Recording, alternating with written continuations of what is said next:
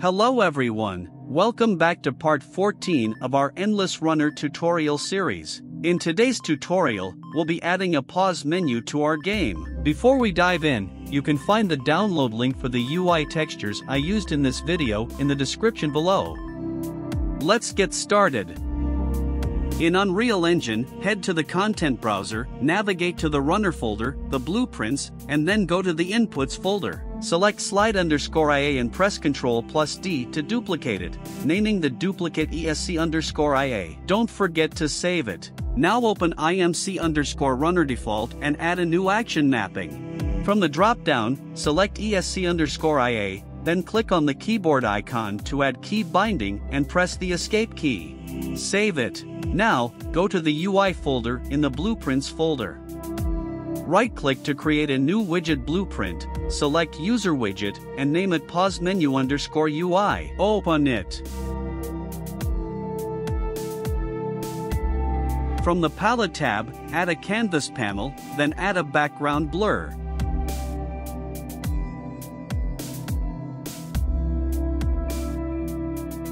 In the Details tab, set its anchor to full and the offset values to 0.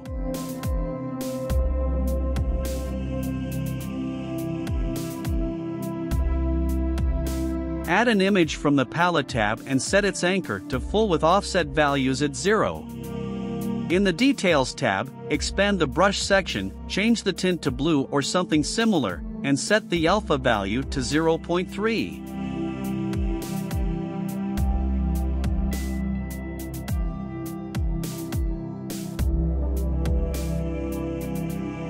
Select the background blur and set the blur strength to 3.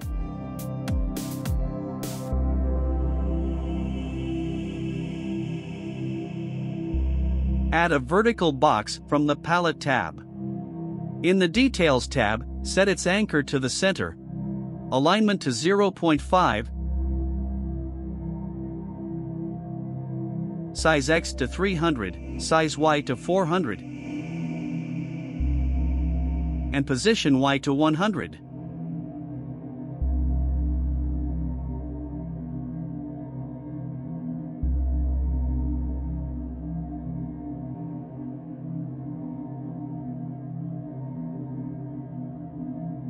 Now, drag and drop text from the Palette tab, set its anchor to the top center, alignment to 0.5, position X to 0, position Y to 70,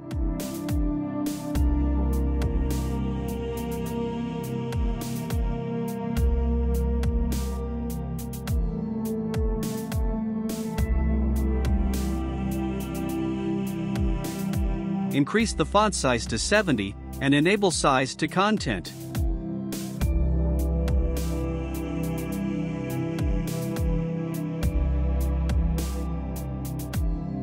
Change the text to paused and the color to red.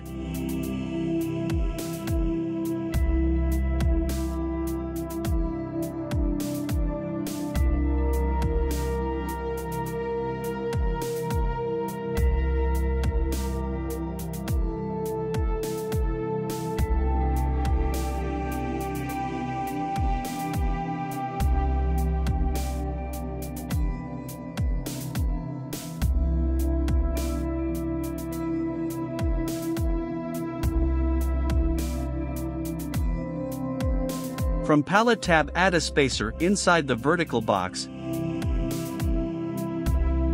Set its size to 20, duplicate it a few times.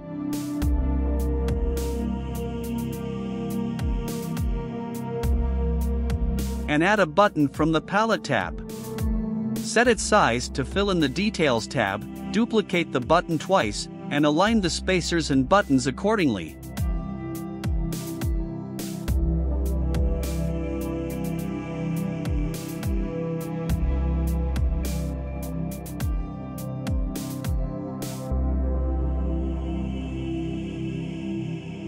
Drag and drop text into the 3 buttons, naming them Resume, Options, and Main Menu, and increase the font size to 28.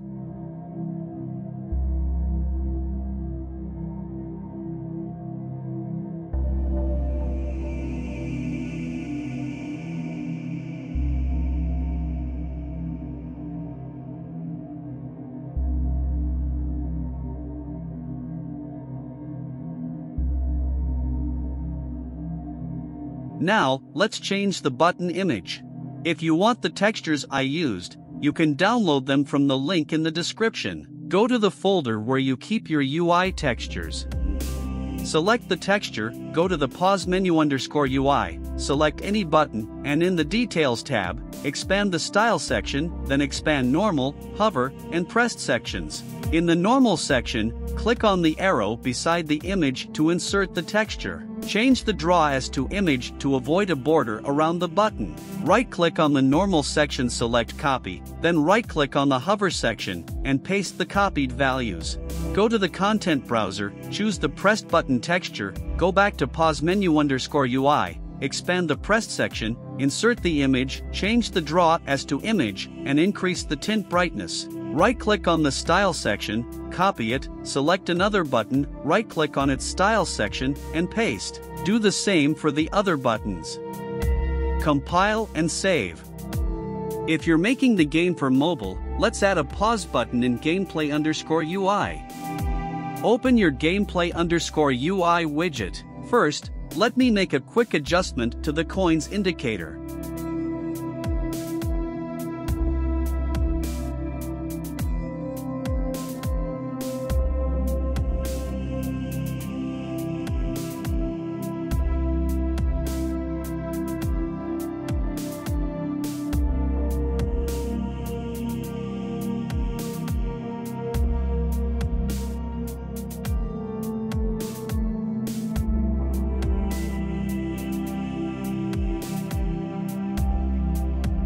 Now, add a button from the Palette tab, set its anchor to the top left corner, and the size X and Y to 100, and adjust its position.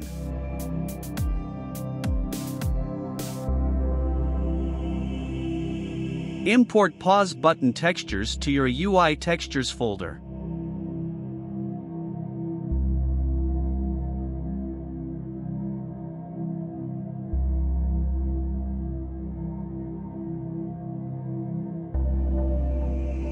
In gameplay _UI, select the pause button, expand the Style section, then expand Normal and Hovered sections. Insert the pause texture in Normal, Hovered, and Pressed sections. Change the Draw as to Image, set the image tint to something dark like blue or red for Normal, Hovered, and Pressed sections.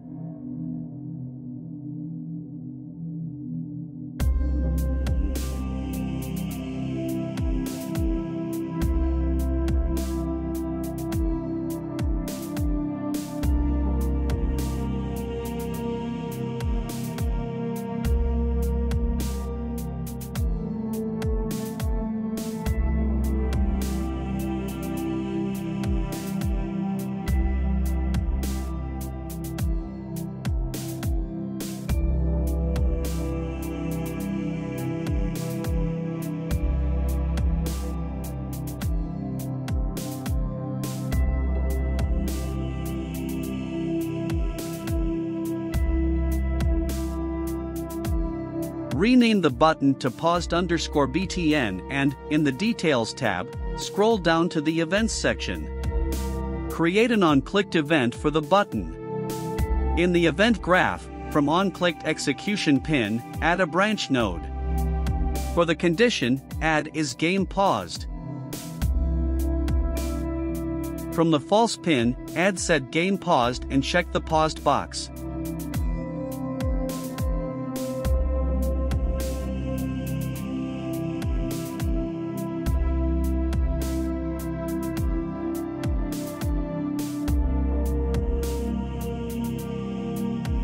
Right-click, add Get Player Controller, then add Set Input Mode UI Only and connect the execution pins.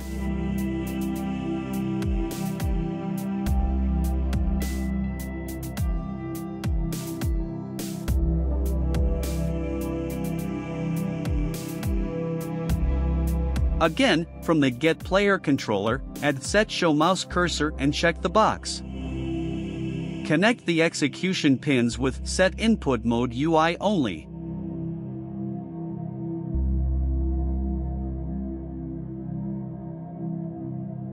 From Set Show Mouse Cursor, add Create Widget node, choose Pause Menu _UI from the drop-down, and add to Viewport from the return value.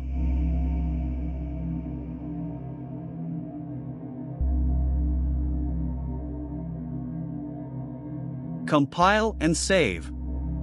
Go to the level and press play.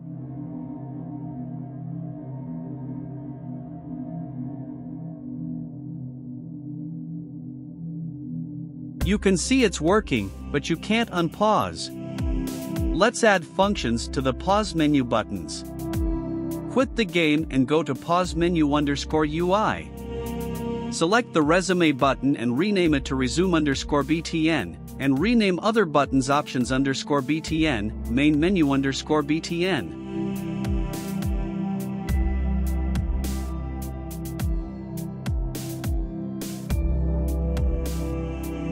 Select the Resume _BTN, then in the Details tab, scroll down to the Events section and create an on-clicked event.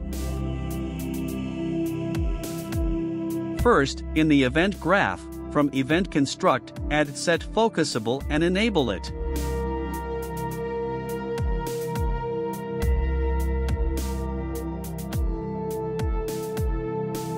Then add Set Focus.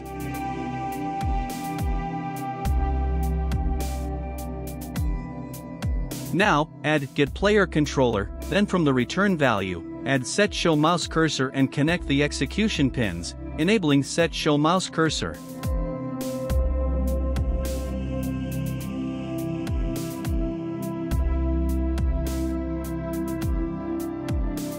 From the on-clicked node, add a branch.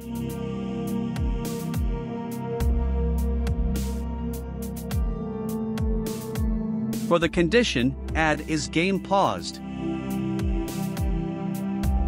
From the True pin, add Set Game Paused and keep it unchecked. Then, add Get Player Controller and add Set Input Mode Game Only.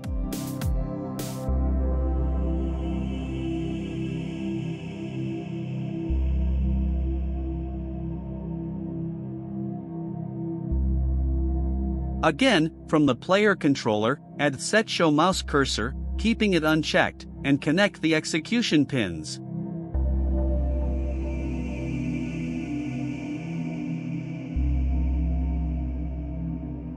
After Set Show Mouse Cursor, add Remove from Parent.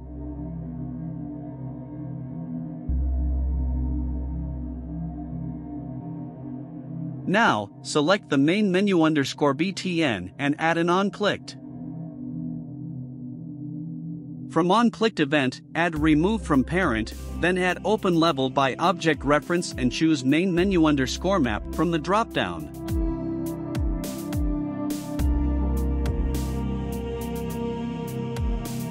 Compile and save the blueprint.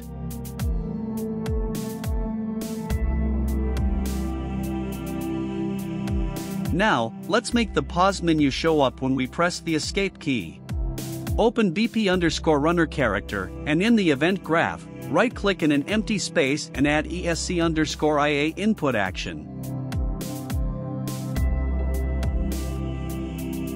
From the started pin, add a branch node. For the condition, add Is Game Paused.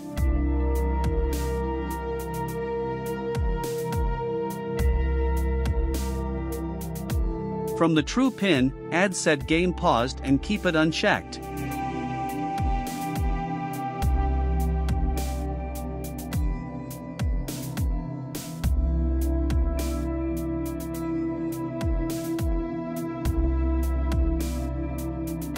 Then, add Get Player Controller.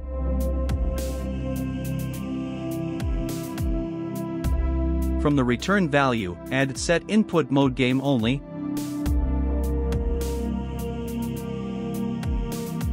And again, from the player controller, add Set Show Mouse Cursor, connecting the execution pins.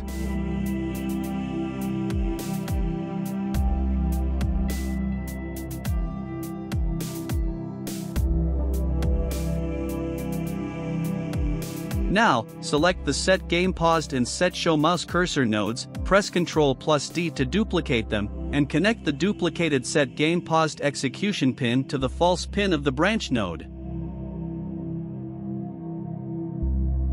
From Get Player Controller, add Set Input Mode UI Only and connect the execution pins to the Set Game Paused node that connects to the false pin of the branch node.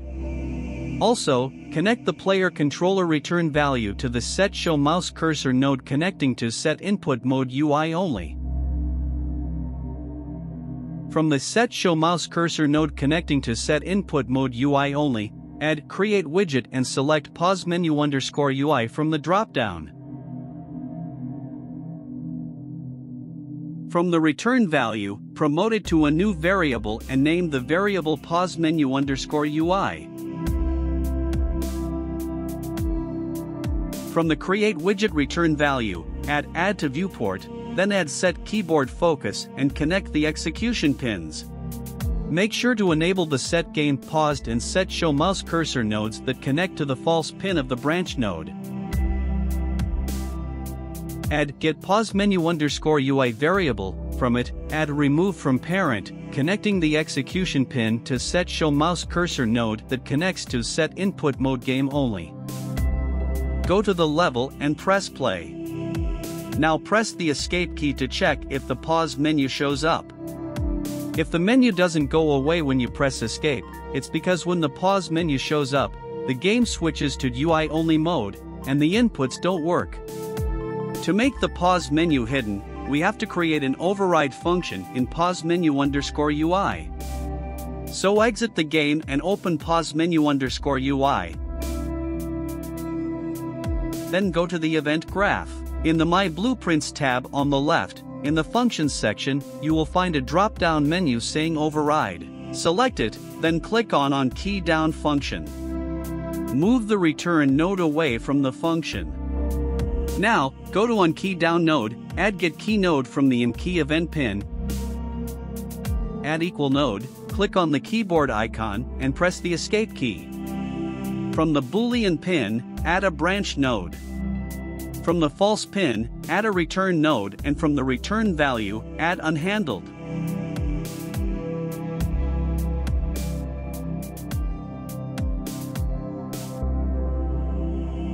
From the true pin, add another branch node. For the condition, add Is Game Paused. Now, go to the event graph, go to the OnClicked, resume _BTN, then copy the nodes after the branch nodes. Go back to the OnKeyDown function, paste the nodes after the branch node, and connect them to the true pin of the branch node.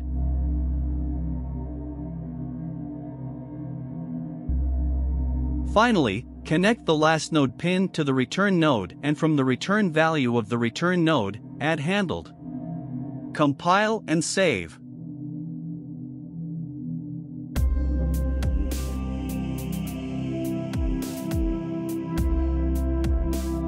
Go to the level and press play.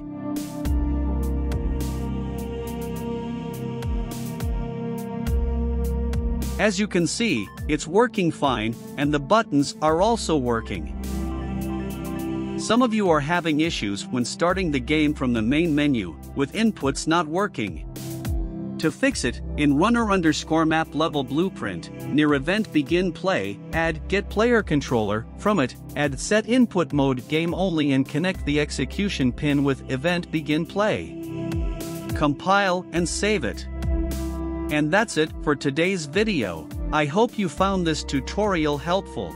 If you encounter any errors or need assistance, feel free to contact me via email or Discord. You can find the details in the description. If you enjoyed the video, please give it a thumbs up and subscribe to my channel for more tutorials. Thank you for watching, and I'll see you in the next one.